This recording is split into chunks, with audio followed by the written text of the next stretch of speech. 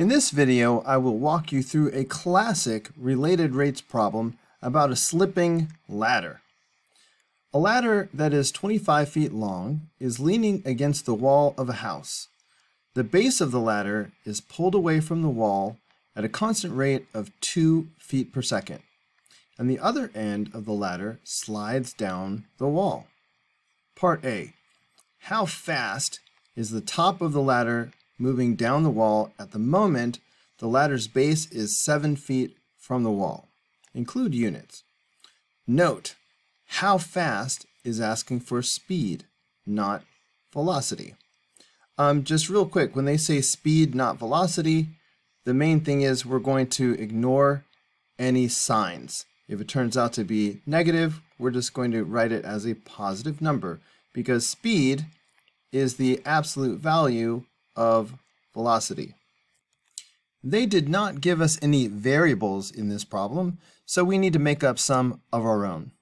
Let's let y be the height of the ladder on the wall, and we will let x be the distance of the base of the ladder from the wall. In other words, the bottom of this triangle is x, and the vertical side of the triangle is y. Now let's make a list of the facts that we are given. Let's start here. The base of the ladder is pulled away from the wall at a constant rate of 2 feet per second. So which one of these variables are we talking about? We're talking about the base of the ladder being pulled away from the wall. So we're talking about the x value, but we're talking about the rate of change of the x value. In other words, dx dt. And we are told that the rate of change of this x value is 2 feet per second. I'm going to leave this as a positive 2 feet per second because the base of the ladder is sliding away from the house, which would be the positive x direction. How fast is the top of the ladder moving down the wall at the moment that the base of the ladder is 7 feet from the wall? So this is actually two different pieces of information. Well, one of them is the quantity that we are being asked to find, which is also good to write down. So how fast is the top of the ladder moving down the wall?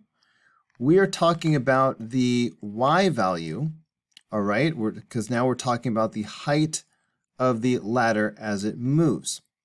So we are being asked to find the rate of change of this y value. How fast is the top of the ladder moving? So we need to find dy dt when the base is 7 feet from the wall. Well, remember, the distance from the wall to the base is x. So we are finding dy dt when x is equal to 7, or I should say 7 feet. Once you make a list of the facts that you are given and the thing that you are trying to find, next you need to find a relationship between the facts that you are given. So I see that we have the change in x and the change in y, the value of x. We need a relationship between x and y. In this case, the relationship between x and y is pretty easy to see. Ever since you were in geometry class, you couldn't wait to do the Pythagorean theorem. So you know it's going to be x squared plus y squared is equal to 25 squared. So let's go ahead and differentiate both sides of the equation with respect to t, so we can make dx dt and dy dt appear. The derivative of the first term will be 2x. But since we are differentiating with respect to t, and this is an x, we have to do the chain rule and multiply by the derivative of the inner function, which in this case is just dx dt. The derivative of the next term will be 2y, and just like on the previous term, we have to do the chain rule and multiply by dy dt. The derivative of a constant is 0. I'm noticing that we have too many variables. Remember, we are trying to find dy dt. So we have some things that we can substitute in, but we need to replace every variable except for dy dt. So what do we have? We have dx dt, so that takes care of this variable. And we know that x is equal to 7, so that takes care of this. But we still have this variable of y that we are not able to replace with anything. We have to do something about that. Let's solve this equation for y so that we can get an expression for y involving x that we can then substitute for y. That way we will only have x's, fewer variables. So subtracting x squared from both sides, we get y squared is equal to 25 squared minus x squared. Taking the square root of both sides, we have y equals the square root of 25 squared minus x squared. We're not going to do plus or minus because y is a length which can only be positive. Let's substitute this expression for y in the other equation. So here is the equation that we had before, and here is the equation after we make the substitution for y. This is an equation that we should be able to solve. Let's go ahead and substitute the facts that we are given. dx dt is 2, so we're going to substitute 2 in right here. And x is 7 in this scenario, so we're going to put 7 in right here. And we will also put it right here. So now we have this. Remember, we are trying to solve for dy dt. If we go ahead and multiply this out, because it's so simple, this is going to be 28. And then we need to subtract this from both sides. So we're going to get a negative 28 on the right. So we're going to get this. In order to get dy dt by itself, I need to divide both sides of the equation by all of this. So this is going to end up under the negative 28. So we have this expression for dy dt, which is what we were supposed to find. Well, almost. Technically, dy dt is the velocity of the top of the ladder, with this negative sign indicating that the top of the ladder is heading down the wall. We are not interested in the velocity right now, only the speed, which means we are going to disregard this negative sign when we write the final answer. Don't forget the units, which will be feet per second. This is an acceptable answer for a free response question, but what if this was a multiple choice question or something? Let's go ahead and simplify. I think it'll be more satisfying anyway. So quick calculations here. The 2 goes into the 28 and would make that a 14. And 25 squared is 625. 625 minus 49 is 576. And the square root of 576 is 24. And this reduces down to 7 over 12. So if this was a multiple choice test, you would find a speed of 7/12 feet per second among those answer choices. Part B. Consider the triangle formed by the side of the house, the ladder, and the ground. Kabam! Find the rate at which the area of the triangle is changing when the base of the ladder is 7 feet from the wall. So we are being asked to find the rate of change of the area. In other words, we need to find dA dt when the base of the ladder is 7 feet from the wall, which means that once again x is equal to 7. Don't forget this yellow statement. In the setup of the problem, we are given that the base of the ladder is pulled away from the wall at a constant rate of 2 feet per second, which means that dx dt is equal to 2 feet per second. Since we are being asked to find the rate of change of the area, we will of course need an equation for area. We know that the area of a triangle is given by 1/2 base times height. So using the variables that we have established, that would be 1/2 x times y. Let's go ahead and differentiate both sides of this equation so we can make dA dt and dx dt appear. So the derivative of the left side will just be dA dt.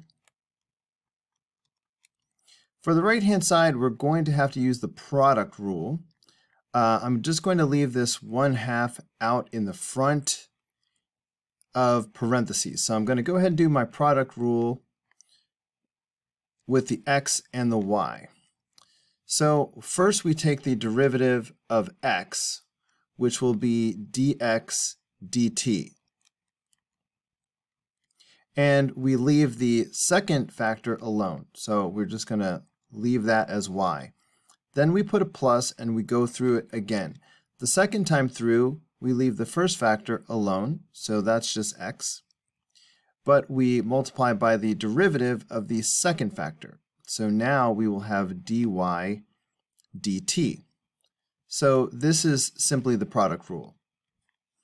We are trying to find dA dt, which is already on the left side of the equation. But on the right side of the equation, we have 4 variables. We need to substitute something for all of these. I feel like we're going to be a little short. Let's see what we have so far. X is equal to 7. So we know we can substitute 7 for this variable. dx dt is 2. So I can put a 2 right here. So we're going to have to find y somehow. Let's use the Pythagorean theorem. We already know that at this moment x is equal to 7. So the Pythagorean theorem gives us x squared plus y squared is equal to 25 squared. So that's going to be 7 squared plus y squared is equal to 25 squared. And that is going to be subtracting 7 squared from both sides. We have y squared is equal to 25 squared minus 7 squared. Taking the square root of both sides, we have the square root of 25 squared minus 7 squared.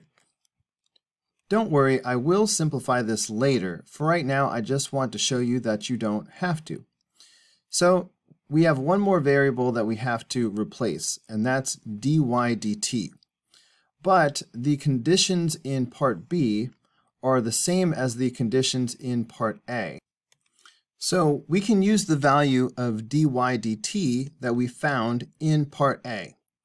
So this ugly expression simplified down to 7/12, but here we took away the negative sign because they wanted the speed. But I'm going to put it back to negative 7/12 for a pure dy dt. So let's go ahead and substitute these values for these 4 variables. For the units, we are talking about the change in area divided by the change in time. So area will be square feet, and the time was given in seconds. So feet squared per second.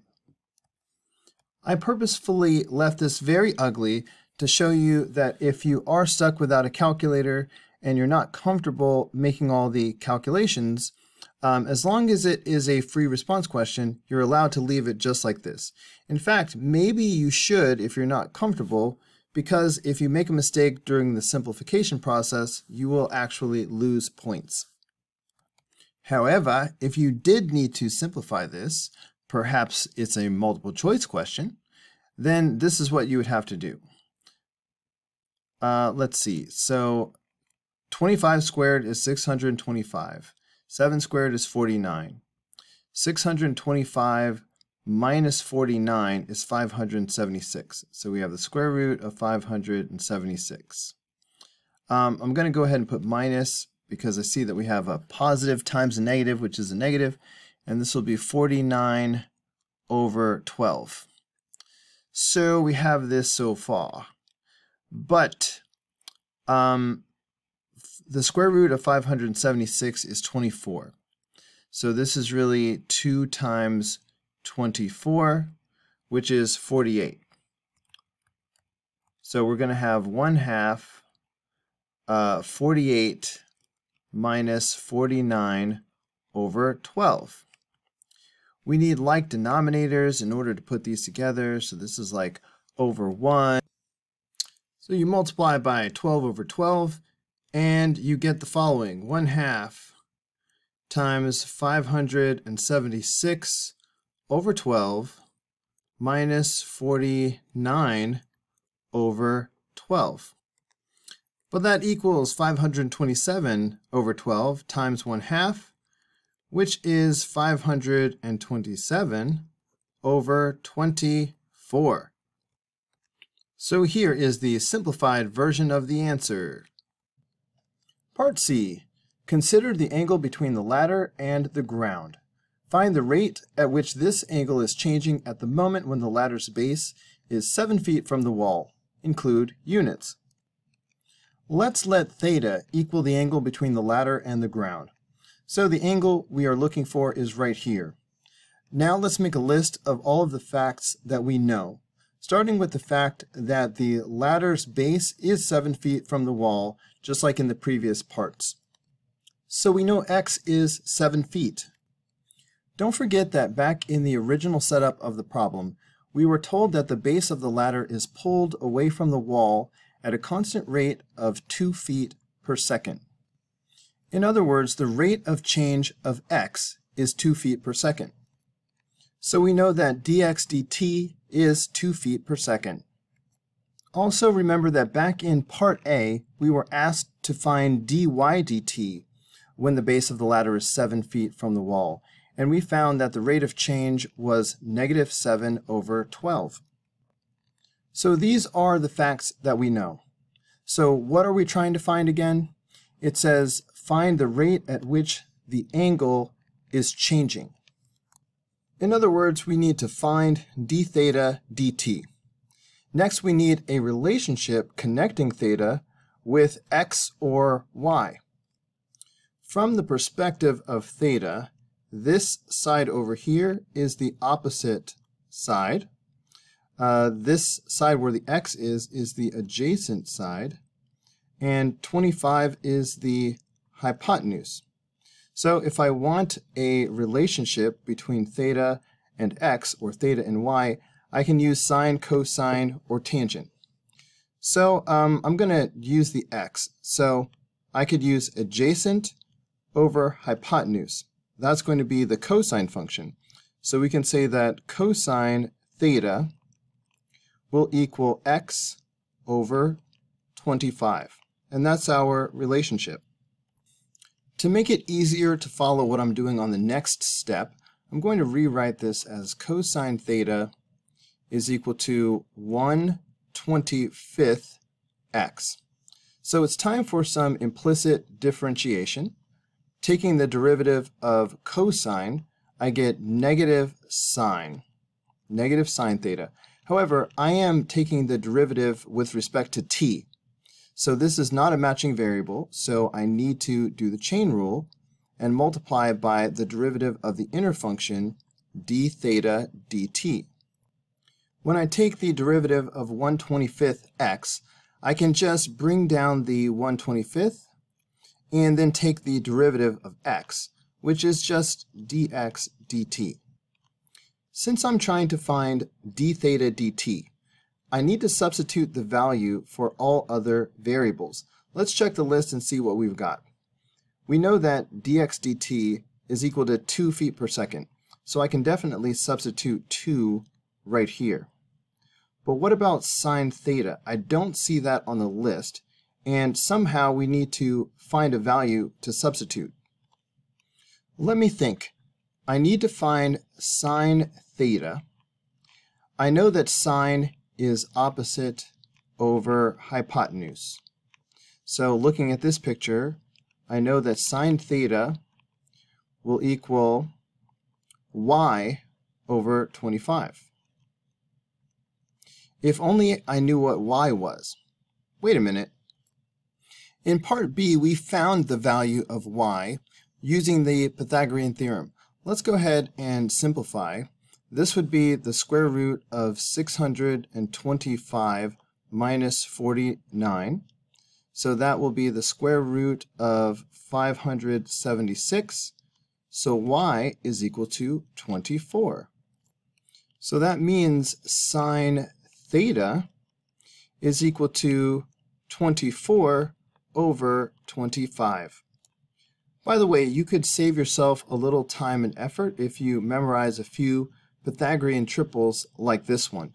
Almost everyone knows about the 3, 4, 5 right triangle, but this is another one, 7, 24, 25. So if you knew this triple, when you saw that x was equal to 7 and the hypotenuse was 25, you knew that the y value would be 24. Anyway, sine is 24 over 25. We will substitute that in right here.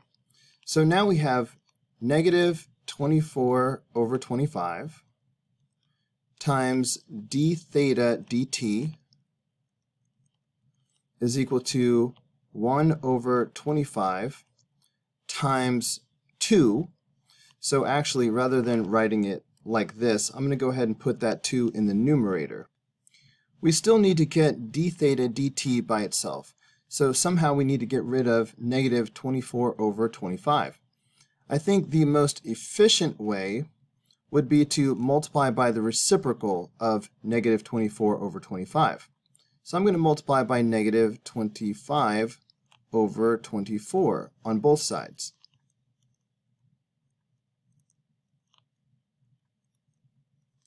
So this way the 24s and 25s cancel each other out, and I am left with d theta dt.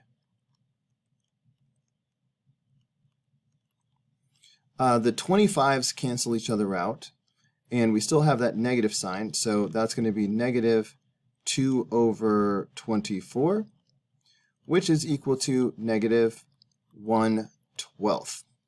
Let's not forget the units.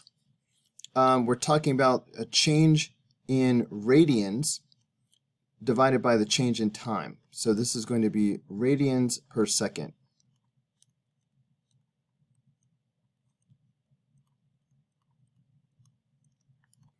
So that's the final answer.